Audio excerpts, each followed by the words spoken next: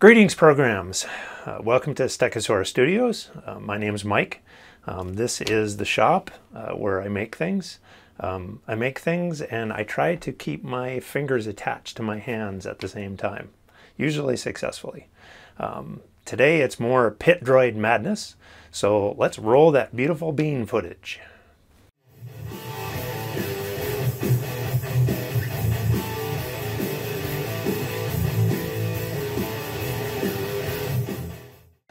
So in the last episode, I introduced the pit droid project that I've been working on.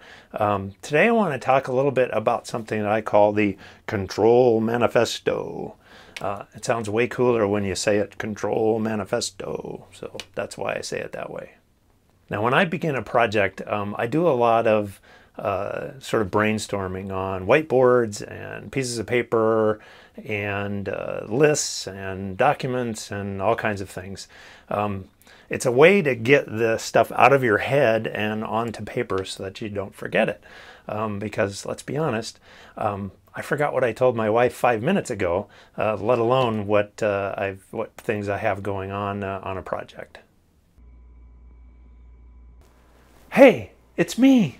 So the control manifesto, it was just a quick document that I threw together in Word that would help define what I wanted Dummy 1 to be able to do. I used a bulleted list, but any tool in any format will do. So what do I want Dummy 1 to do? So remember in the last episode, I talked about maximizing the interactiveness. I want him to not only move his heads up and down and side to side, but I want him to wave. I want him to be able to raise his arm and then wave like this, and then also wave like that. So got a lot of work to do getting all those animatics together. I want the bike to play music, and once the music is playing, I want Dummy to nod his head to the music, like a headbanger. I mean, he's made of metal after all, right? So got to be a headbanger. Now, Dummy won't be riding a real in-universe speeder bike, so his bike will be riding on wheels, and not riding on a cushion of air. Although, if you know how to do that, the cushion of air thing, let me know in the comments, because I'd like to do that. Yeah.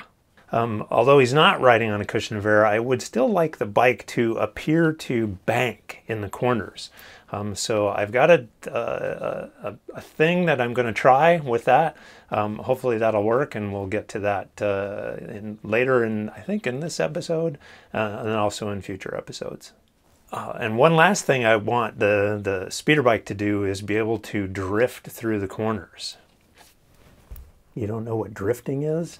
Well, it's where you half turn, half slide through a corner while all the wheels spinning, and you make that sound. Well, at least you did when you were a kid. So, yeah. So with the control manifesto written, I got into the design. Now, this is what I think. The design of the drive dictates what the frame is going to look like, and the design of the frame dictates what the body is going to look like. So it made sense to me to start with the drive system first and then work my way sort of out from there. Now there's a person in the R2 Builders Club, goes by the name of Max Stang on the club. His real name is Malcolm. He's a friend of mine, and he happens to be in the local group. Malcolm came up with a drive he calls the Max drive that fits into a very compact space. So I'm basing my drive system on the Max drive. So I call these drive cassettes. Malcolm drew them up in Fusion 360 and then had the pieces cut at an internet machine shop. And then he did the assembly and all of the testing and everything. After a whole lot of staring off into space and many different horrible looking sketches, I put together this drawing, again in Procreate, as a first step. This drawing represents a number of design decisions, which I'll go over in a minute. Actually, I'll go over those changes right now. We're going to do it right now, right now. Now, I wanted a fairly large wheel that could handle the abuse that Dummy is going to put out. He's a pretty bad driver. So I went with a pretty large wheel. This is a Coulson wheel. This is the wheel that I chose. The other thing is, in my design, the current design, when it banks, the wheel will actually do a little bit of deflection. It will actually tilt a little bit. And so I wanted a wheel that had a rounded top, not flat. And so this was the wheel I chose. I'll link all in the description, I'll link all the different parts and everything that I'm going to be talking about here. A second reason I chose Coulson is a company called Vex Robotics makes hubs that fit with Coulson wheels. This is called a dead hub. It was made to insert into the Coulson wheel. Now, unfortunately, Vex, from what I can tell, they have discontinued the dead hub. They still have something called a live hub, which would work differently, but hopefully you can smell what I'm cooking here. Okay, you start by prying. Well, actually, you start by pushing just this this center thing out, and then you need to pry this plastic piece out. And then once you get that, you can slide the bearings out. And then inside here, there's this little metal insert, which I'm not going to take it out of this one, but you'll need to take that out.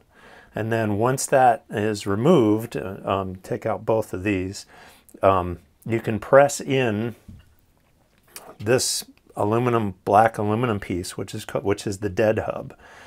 You'll need an arbor press in order to press that in place.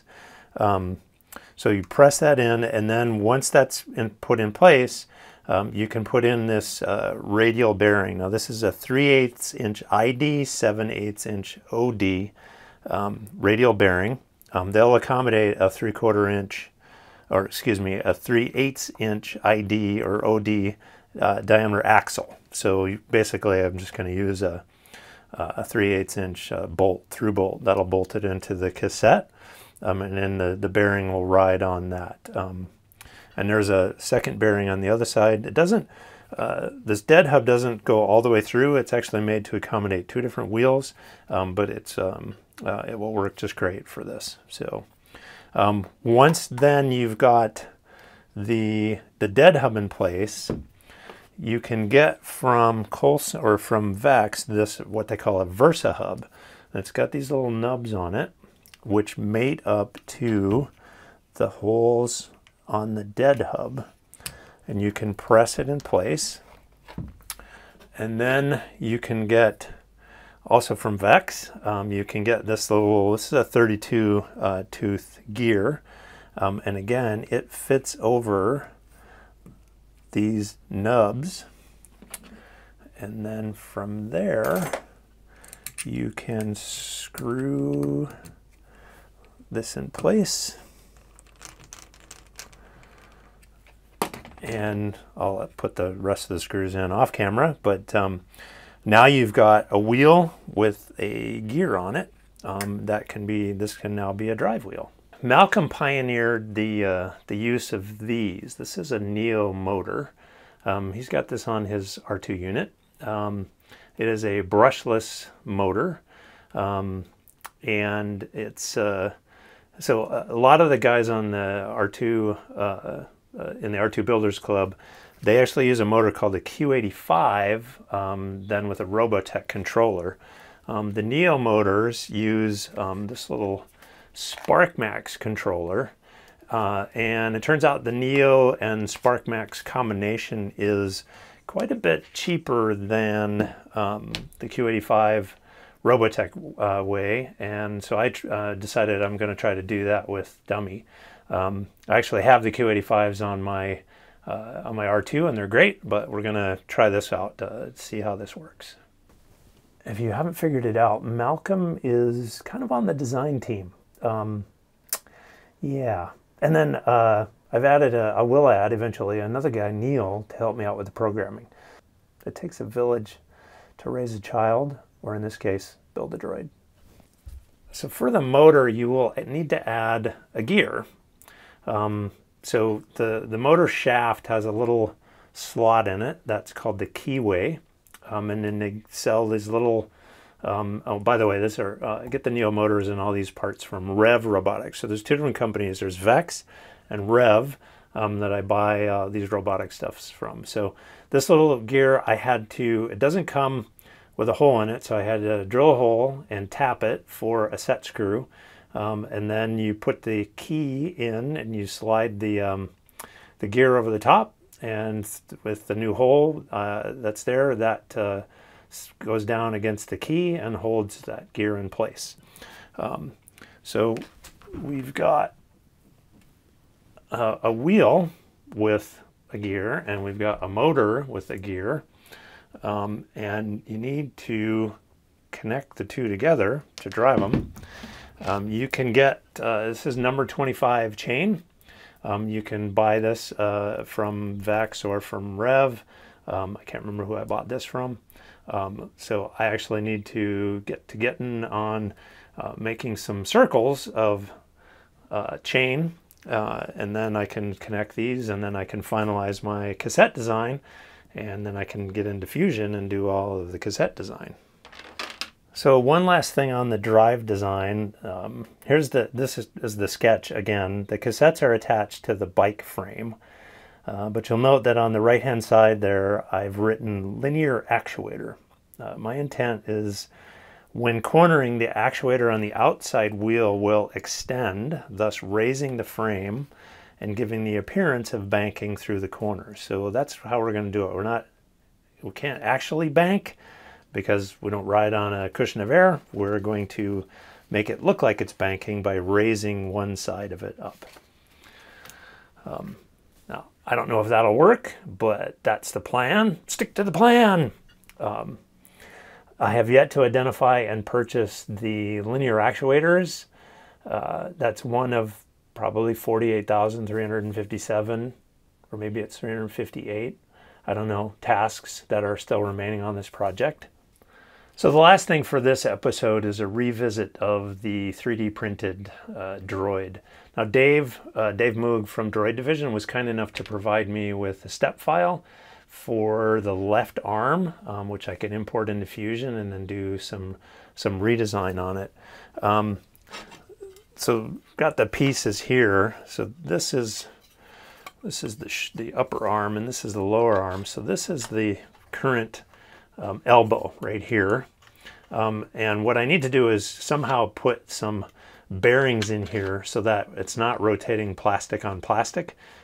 Really want to put in a bearing so that, because plastic on plastic will not wear very well, so I want to try to eliminate that or fix that.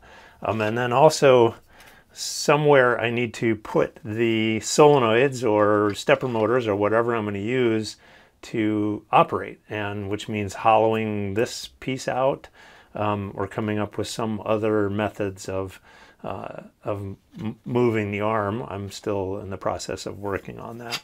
And then last is the hand. So his fingers move like this. This goes, I haven't sanded it yet, so I can't actually get it all the way in there, but it goes into the forearm like that. With this current design, if I would like him to wave like this, so I could wave his fingers, but I can't wave the whole hand without redesigning this. So I will try to put in a joint here. No, try not. Do or do not. There is no try. Right. Okay. That's it for this episode. Thanks for tuning in. I hope you'll come back for episode 3. Keep on building cool things out there. Somebody needs to do it.